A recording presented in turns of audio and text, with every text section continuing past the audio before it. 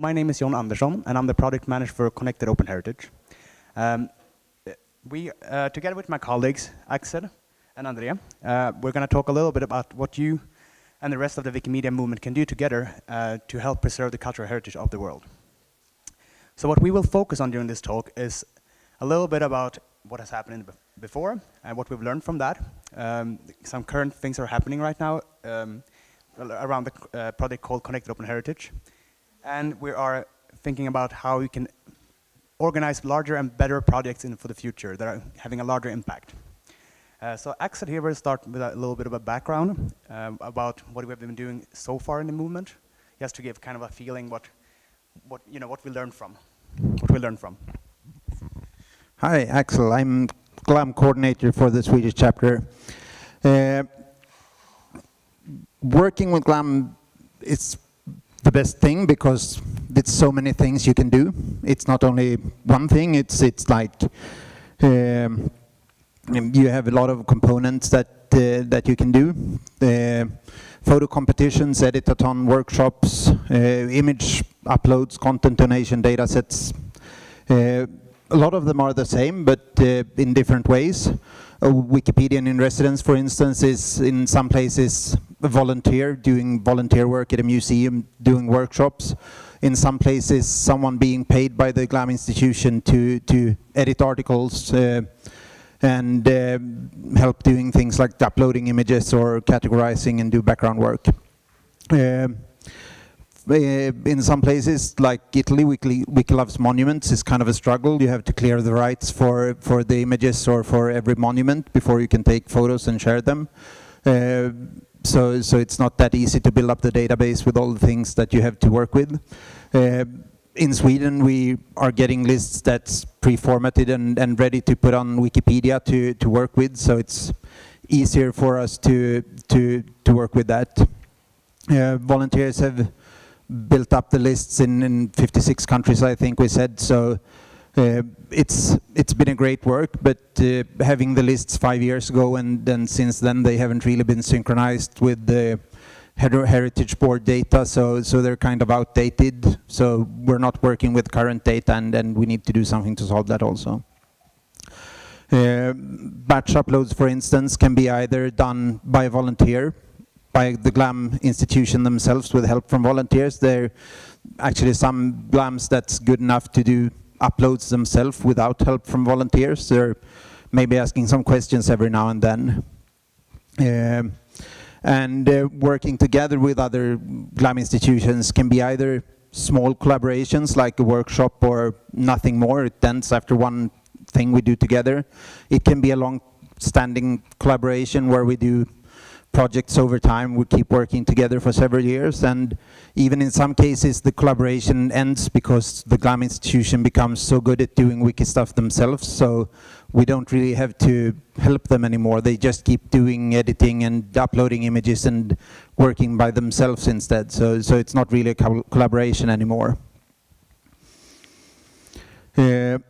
Partnerships works in various ways. It could be short-term and long-term. Either the GLAM institution can come to a volunteer and say, I need help with this, someone editing in their field. They can come to a chapter if there's a chapter in the country or in the region, or it could be the other way. We go to a museum and say, hey, we can do this together, we can work together. A volunteer can go to a museum and say, I'm really interested in your stuff, can you release some images? Can I borrow books from your museum library to find some good sources? And they can also be with GLAMs of all sizes, everything from the tiniest small museums with no staff and only volunteers up to the national libraries and archives and national museums in countries and cities we're working with. It can be content donation data sets, it can be editing and doing things like that together. We're also working with companies in some cases because they have their historical archives, so it's not only GLAM institution, but it's also companies or government bodies that have data sets on things that we're interested with and want to put up on Commons also or on Wikidata. Partners in some projects can also be the funding body if it's an external funded project. for this connected open heritage project, the the Postcode Lottery has helped redesigning the project in order to be a better project, and they can also in some ways suggest other partners to build a stronger bid, or they can say, well, we have this other application from another organization that's in your field, maybe you should write an application together instead of doing it just by yourself.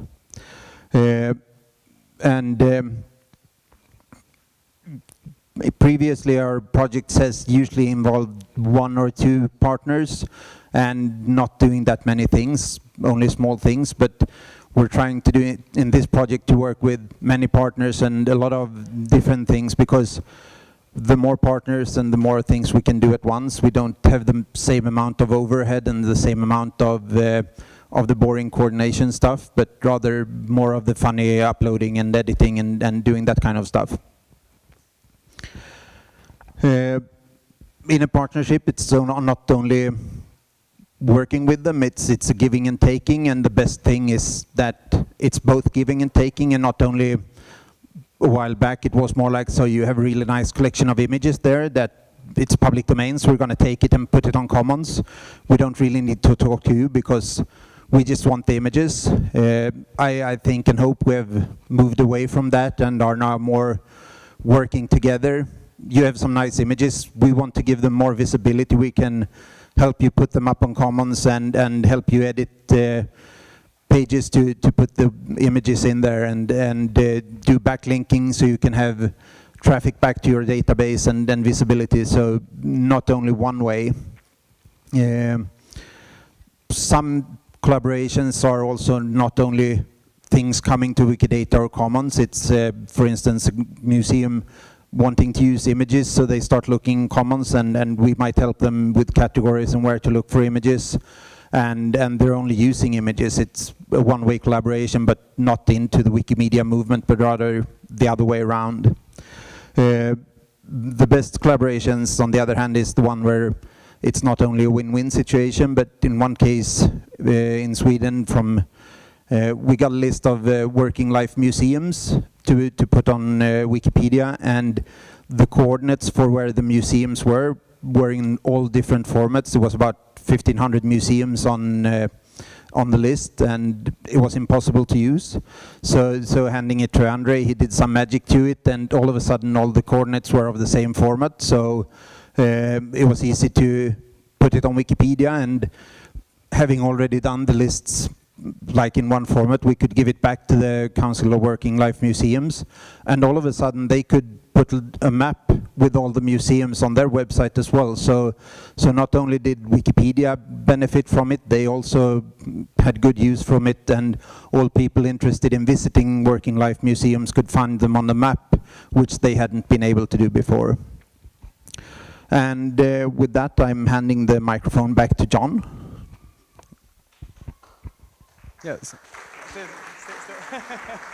So through this project, Connected Over Heritage, we want to bring together all these. Can you hear me? Bring together all these lessons learned, and what we are trying to do with this project is, building a much bigger project that combines all these different parts that we've been experiencing and trying with as a movement for the last few years. But we're also trying to broaden the scope a little bit, because most chapters has been working locally. They're trying to do national stuff. As we heard in the last presentation, there hasn't been much coordination with tools and other things, and that has led to the fact that a lot of countries in the world is underrepresented when it comes to the cultural heritage online, because there hasn't been any volunteers that are working with it. So what we're trying with this Connected Open Heritage project is to solve some of that problem.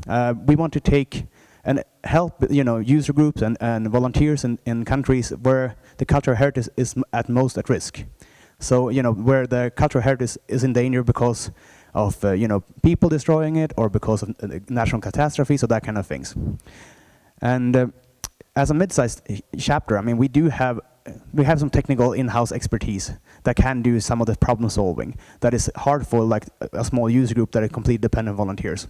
And through this project, we've actually been, it's been possible for us to rehire staff members that can, now train and develop their skills. So we will have more people that can support other chapters as well. And we started this project now here in 2016, so it's pretty new. But we're going to continue it for a full 18 months. So it's going to be in the middle of 2017 when we hope to be finalizing this. And it's an externally funded project by the Swedish Postcard Lottery, the Culture Foundation of the Swedish Postcard Lottery.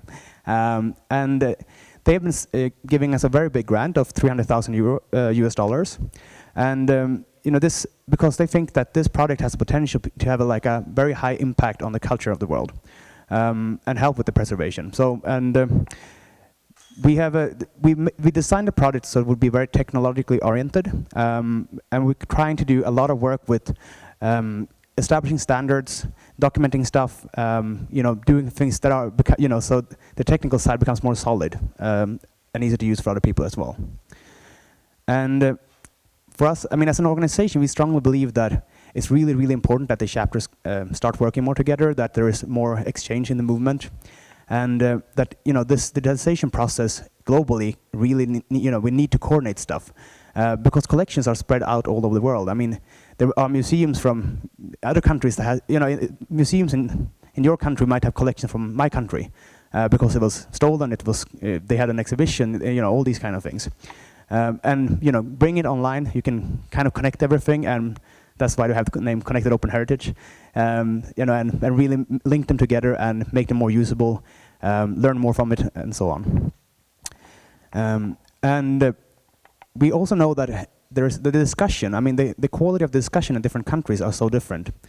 So I mean, the discussions about how to digitize collections has gone pretty far in some countries. I mean, the governments have thought about it really. Well, in some countries they haven't really started yet, and we think there is a possibility here to, you know, jumpstart discussions, because now we have the possibility of organizing events in those countries, preparing all the material that is needed, and you know, like in general, like build up the knowledge base that is needed to, you know, kickstart things in new communities. And we're doing this project together with a bunch of organizations that are really helpful in, you know, for this type of task. So we have, first of all, UNESCO, and we have John Cummings, who's a Wikipedian resident there, who we're financing half of his salary with. So he's working half-time for us with this project to coordinate with UNESCO, getting their data, getting their inputs, gathering information from them, connecting with cool people that knows a lot of stuff about it. And we're also working with a organization called Cultural Heritage Without Borders, which had a, you know, kind of similar scope to UNESCO. They have local partners. They're building up, you know, local networks about cultural heritage in a few countries, and we've been, you know, tapping into that resource. And we're also working with Wikimedia Italia because they have had a few collections of with the images from Syria, from Palmyra, and other parts of Syria that's now being destroyed. And so we're working together to upload that images and also to organize a photo exhibition. These are the 7 things that we are working on, basically. The first thing is that we're really trying to put a lot of effort into this project to inform the experts, the public, you know, anyone that could be interested about the, you know, what Wikimedia movement is doing together and how it affects them and what the benefits are with working together with us. And the second one is that we are transferring as much data as possible, and that's not all data, but as much as possible from the Wikilove's monument database into Wikidata. So we're now in the process of structuring it together with Jean-Fred, and you know, getting things in order there with the Wikilove's monument database, and then preparing for the batch uploading data sets onto Wikidata. And that's something we're going to focus a lot of our efforts on. Then we have the idea that even though we have all these 56 countries, that's not enough. So we want to, you know, continue branch out and talk to decision makers in around 10 other countries, so we can get their collections of data and start processing that, getting it up there. You know, hopefully in close cooperation with local Wikimedians or local user groups or small chapters, but also in areas where there is no really any local presence. So we have we've put in, you know, considerable effort to identify what kind of areas in the world that has most cultural heritage at risk that we should focus on, like design a methodology around this, how to pick what countries to focus on, because we have limited resources, we have to prioritize. So now when we've done that, when we have the data on Wikidata, then you can start doing really cool things.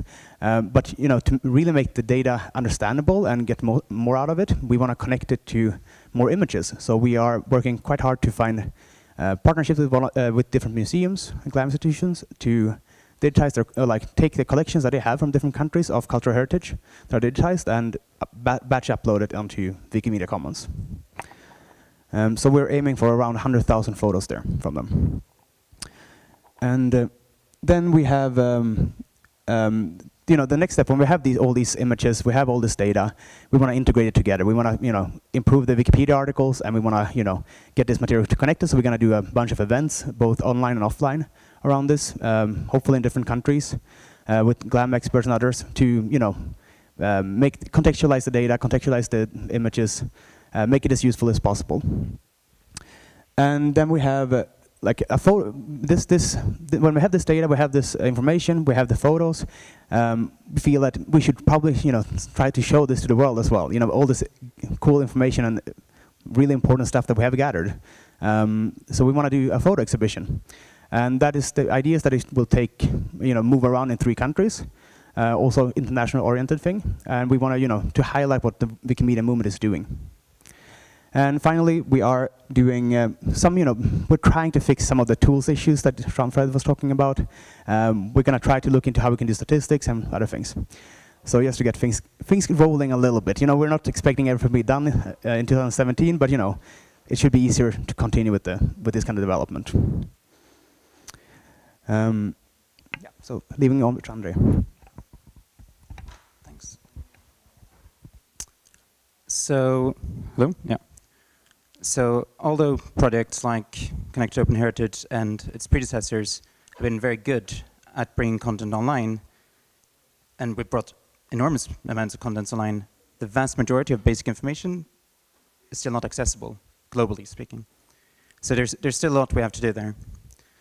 And during this project, we've been identifying initiatives that are going on and that we think will be important for the future, but we've also identified needs that we've encountered of things that are blocking this from going on. So we'll take a look at a few of those. So the first is tooling. So as we get more information and more content from third-party providers, such as GLAM institutions, their interest in getting feedback on what's being done with that content increases drastically. So for images, yes, we can get some basic statistics, but even there, we've only scratched the surface.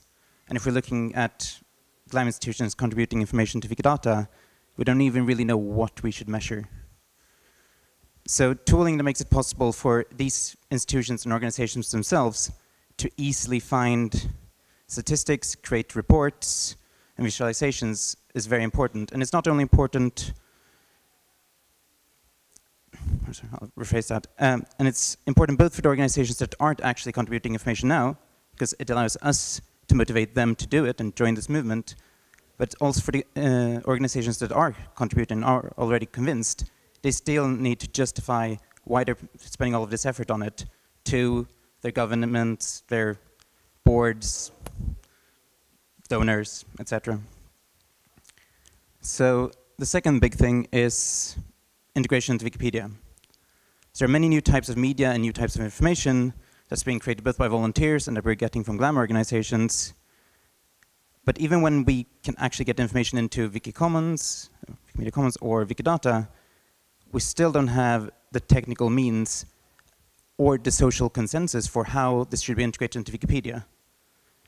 And I think this is probably one of the main aspects that we need to prioritize as a movement, to figure out how do we deal with all of this new media and stuff and integrate it into the platform where most of our visitors actually go to search for it.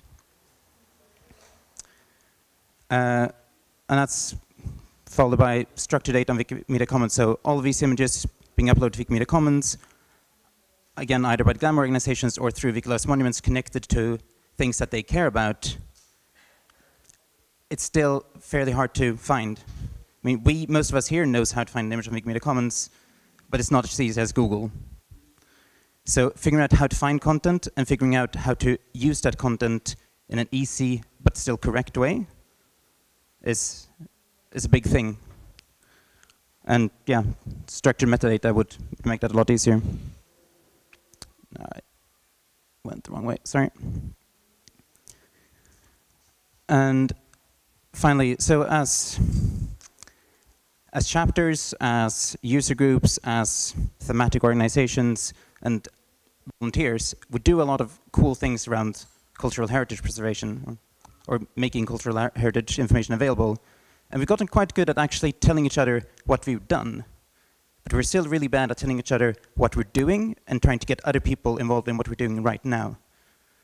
And the big weakness there is that that does not enable us to, or then we're missing out on using Fat Red War, a truly global organization and global movement. And we can get so much more done when we're pulling both these governments together, or from two neighboring countries. If they're both asking for the same thing, and you they look over at each other and go, well, they're sort of doing it, why can't we? So there's a big thing that we're missing out there. And related to that is also then WMF's role. What role should they play in GlamWorks and these collaborations, which is a bigger question. But imagine we can overcome all of these challenges, then just let's look at the different opportunities and possibilities that are possible. So we already know that many of the organizations we've encountered through Connected Open Heritage, looking at 3D representations of their objects that you have in their collections, or the sites that they're managing. And imagine you go to a Wikipedia article about an object that you're interested in, and you can study it, you can turn it, you can zoom in on it in a way that wouldn't actually be possible if you were at that museum that has it. And similarly, 360 panoramas, they're getting increasingly popular because they're getting increasingly cheaper and easy to create. So again, you go into an article about a monument, you can now look around in this room, in this building, which you could possibly never enter, or it might actually have burnt down 3 years ago. Well, not if you want a good high-quality panorama, but in 3 years you will see a good thing from now. And we've also encountered organizations that are combining these two techniques, so you can actually sort of walk around inside the 3D structures of these buildings. And if you have something like that, then you're actually getting a different view than if it was actually possible for you to go there and visit it, because you can get this sort of bird's eye view and you can understand it and put it in a different context. And similarly, many of the GLAM organizations are now getting used to using Wikidata, sharing their information there, or having it shared there for them. And then they're asking themselves the question that Axel asked before, but how do we deal with the fact that it goes out of date? So imagine that when the Natural Heritage Board of Sweden adds a new monument to their database, it goes pop. And in Wikidata, it pops up. When one burns down, sadly, you should find out about that on Wikidata as well. And by extension, in the articles, as soon as they realized that, oops. So that's another very important thing that I think we need to think about. How do we keep this up to date as we're currently just focusing on pushing in as much as possible?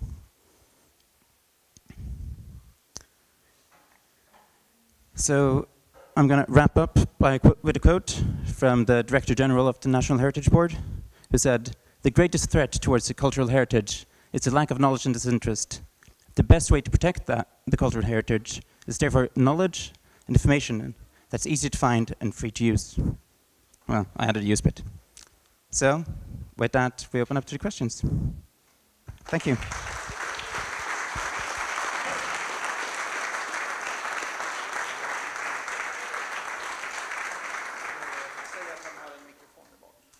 And there's a microphone in the back, so raise your hand and they'll pass it along to you.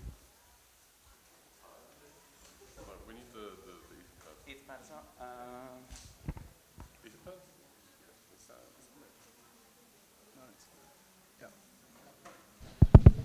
Wow. And that's a problem. Right, left.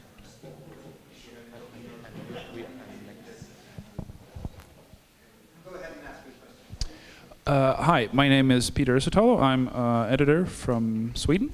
I mostly edit English Wikipedia and Wikisource, and I'm wondering the threats that you were talking about to monuments. What exactly are those threats, and what are the most pressing threats right now? Well, hello. Yeah. Well, that's a really good question. That doesn't have like a straight answer, I think, but a lot of cultural heritage is damaged simply because people doesn't know about it. Like, they don't know that it's there. They don't know about the historical value. They build a new road through the forest, and there happen to be a pile of stones there. you remove the stones, and that was a grave, So I think that's happening everywhere all the time. Then of course you have like the direct threats that, in certain parts of the world, cultural heritage is like destroyed in, as part of the conflicts. It's a part of removing the culture of the opponent. So that's a major thing as well. But then you have like the more instant happenings as well. In countries where like earthquakes are very common, like take Chile or Nepal, recent examples. The cultural heritage is completely destroyed in certain areas. Yes, like in a blink of an eye, really, or like in a short period of time at least. And then you have to be proactive. You have to go there and take the photos beforehand, and because you know that some areas are more prone to that kind of catastrophes. Or I was talking to a person from Bangladesh the other day, and the areas are flooded all the time. Things are getting destroyed every year. When the floods come. So it's we have to act now, not later, I think. Just pointing, I'm going to paste it on the YouTube pad. There's a great essay on English Wikipedia made by Emilio, who was a contributor to Creative Monuments, called "There is a Deadline," and it's basically giving lots of examples of cultural heritage that was destroyed by wars, by fire, by thunderstorms, like you name it. So that basically answers your question extensively. And the last one is, if you live in a city and you don't know that old building is a monument, you don't care when the city goes, let's destroy that and build a mall there. If you know about it, you care, and you might at least ask, why don't we build it next to it or somewhere else? Changing public opinion a little bit.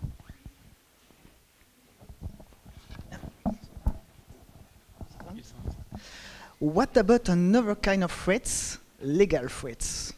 And particularly, I'm vigneron from a bit of Wiki Love Monument France, when Jean-Fred need a slave. And 1 week ago in France, we have a new law, and maybe you can't take any more picture of public domain monuments. Yeah, the building is still here, but hey, building, and nothing. So, and we know, obviously, freedom of panorama, another threat. So, do you do something? Is Dimitar here, maybe? I don't know. So first, I would say you get us beers tonight because you started the copyright discussion, and yeah, no. Who wants to take it? We are doing, as part of the Connected Open Heritage project, we are trying to look into these things a little bit, prepare some, like some brochures, some information material, we're, looking into, together with Wikimedia Germany, some of the legal issues. There are a lot of things to do here. A lot of preparations need to be done, but we're trying to create some kind of like the basic stuff at least. So we have, because we are taking that's part of the the process when we want to get data from decision makers. We have to explain what it's going to be used for, and we have to explain why it's relevant and why it's important. And and part of that is taking the discussion about copyright, freedom of panorama and other issues about database law. So it's because in some countries, that's really tricky. We will not get their data, or we cannot use it in a proper way if they don't have the the top level officials signing off on it. So. And again, awareness. If people around you don't know that this is happening, they don't care. If they feel that they're missing out on something, that's when they take to the streets and do it the French way.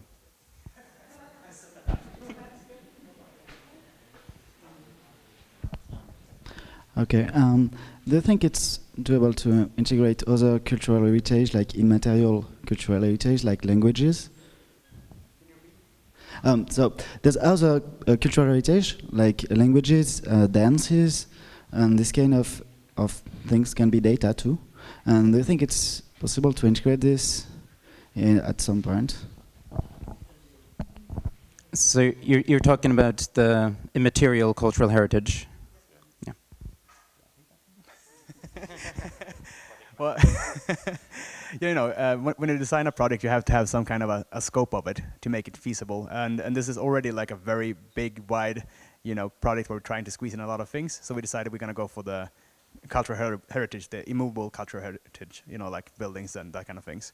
I mean, a lot of the things we're putting in place will hopefully also work, be possible to use, like for that kind of, if they have a if the state has a database all the, I don't know, the minority languages, yes, for example. And, you know, they have a lexicon from them. You know, if we are taking discussion about database legislation and how the state should, you know, could think about that, you know, then that will help that work as well later on, hopefully, but it's not something we're focusing on right now. I would say this tied to the question Philip asked earlier about, oh, if you're not talking about monuments, earth, food, like whatever, well, if you're into that, well, I know, for example, that John Cummings at UNESCO is doing a lot on minority languages and endangered languages, so it's possible. And if you want to document dance, well, I know this, in Switzerland, they did that a couple of years ago. They wanted to document the, they have 30 traditions or something like that in Switzerland. They wanted to document all of them using videos and stuff. And yeah, that could be the next one. Wikilost monuments, don't take pictures of monuments. That's like so 2012. Like, just make movies of people dancing in folk songs. That totally be a project. I would like to comment on this. Sure. Yes, I would like to tell that in Finland, the National Board of Antiquities did a local listing for the intangible heritage listing together with Wikimedia Finland, and it is a wiki, and so it's an interesting new form of collaboration that has been started perhaps quite quietly so far. Yes, thank you.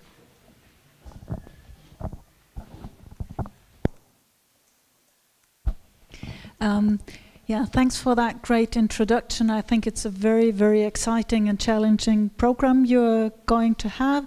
And I was missing a little information. For how long is the program scheduled? Is it a year? Is it 2 years, 5 years, 10 years? You mean Connected Open Heritage? Connected Open Heritage will last until mid-2017. That's why we have the project ending. Okay, that's not very much time. Is there an option to prolong it? Well, I mean, like, we will, of course, look for continuous funding from different sources, but yeah, it's 1 year left. Now we've done a lot of the, yeah, look, you know, the basic work, I think, the last few months. Okay, thank you. Thank you.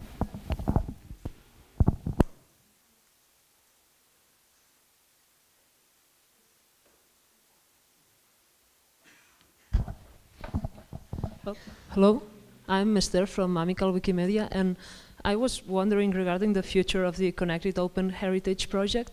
There's this Institute for Digital Archaeology. It's a joint venture between, I think, Harvard and Oxford universities, and they're actually doing 3D photography and well, they can rebuild, I mean, destroyed archaeological sites and things like this. And I think they are working with open licenses, and I think that it will be an awesome idea to contact with them and try to partner up. So just in case you didn't know them, so it's the Institute for Digital Archaeology. I think it's a nice door to knock. Thank you for the suggestion.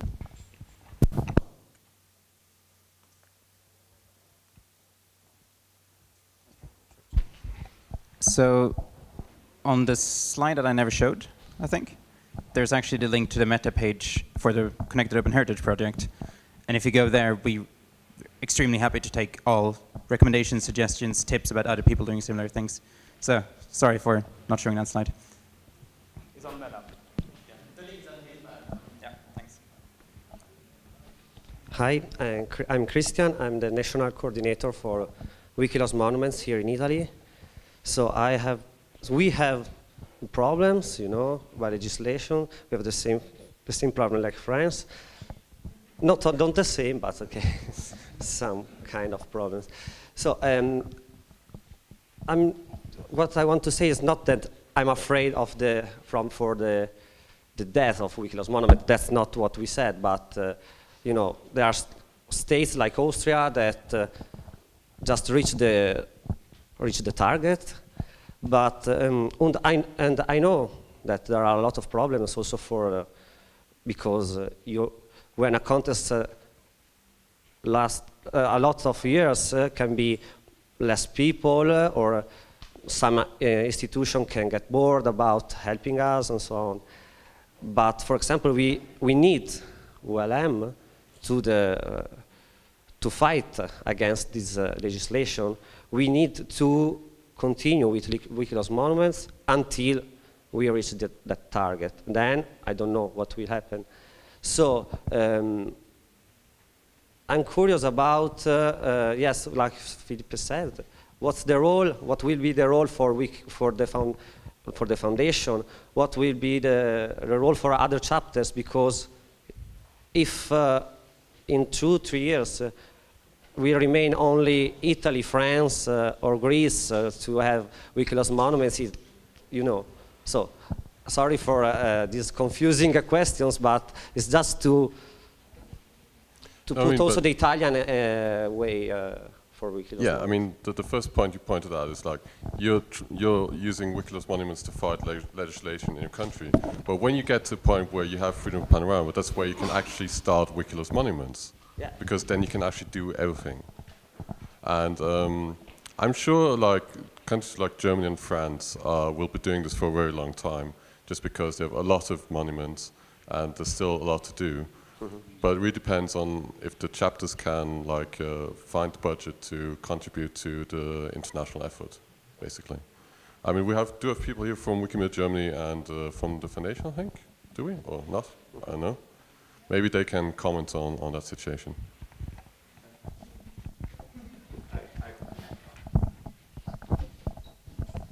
Hi, Alex Stenson. I'm the GLAM Wiki strategist at the foundation, and I just got hired into this role in the last 2 months. So the foundation has not known about the stakeholder group for a while. Like, there haven't been people at the foundation who have connections to this cultural heritage preservation activity. And, you know, it's part of the reason these priorities haven't been advocated for a long while is because there's just not that connection. Now you have a connection, but I also need a story. I need a story from the collective community, like why this matters strategically for the movement. And that story needs to be collated, and there needs to be support. Because without that, we can't talk to the board, or we can't imagine new ways to use our engineering resources as a collective, right? And so I think like the work Sweden's doing is really foundational to this, but there needs to be a consensus too, right? That consensus needs to be overwhelming, and it needs to be communicated. And that, you know, once that's there, it's much easier to have those conversations internally and with our board.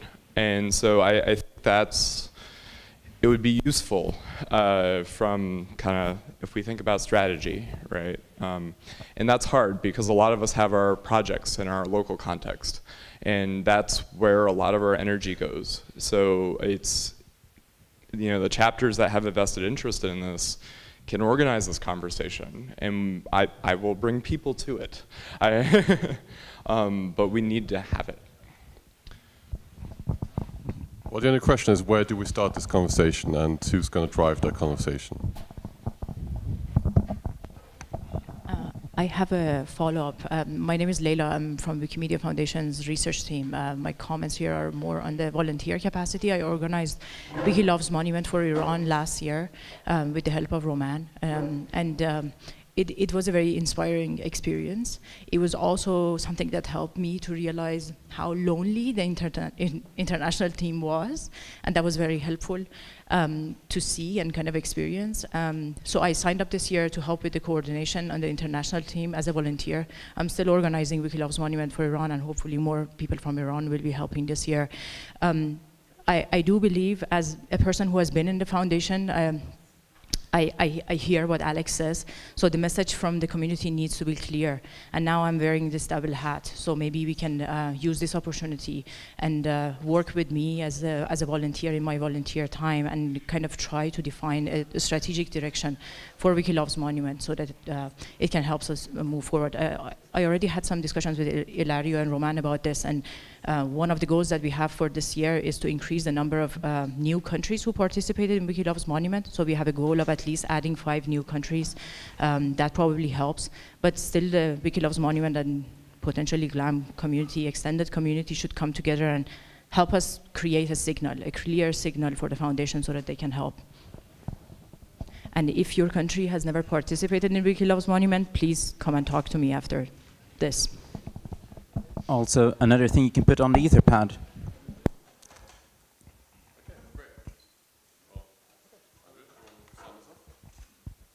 Thank you, guys.